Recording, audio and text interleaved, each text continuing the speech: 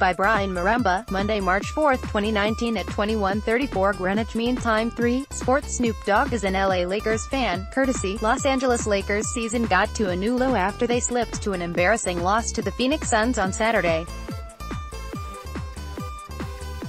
The Suns are arguably the Western Conference's worst team in terms of performance. Rock bottom LeBron James has seen his new side struggle since he joined courtesy. The Lakers' loss against the Suns leaves their season in tatters, with their chances of making the playoffs now critical.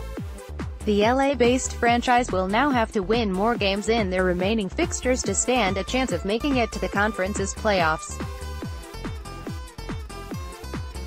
However, that could be an uphill task with tough fixtures against the Portland Blazers, Utah Jazz and Boston Celtics left on the schedule. Snoop mocks the Lakers. Get the latest sports news updates. Subscribe to our SMS sports service by texting SPORTS to 22840. Rapper Snoop has called for team overhaul at Lakers, courtesy.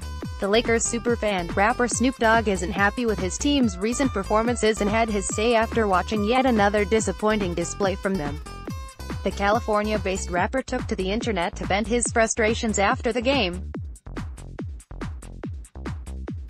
In a video on Twitter, the rapper offered his sitting booth at Staples Center to fans who can cough out $5 for the rest of the season.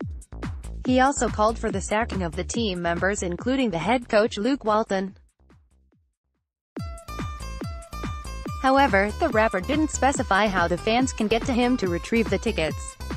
Therefore, fans who dream of getting a seat in the VIP section will be disappointed to find out about Snoop's failure to provide the means.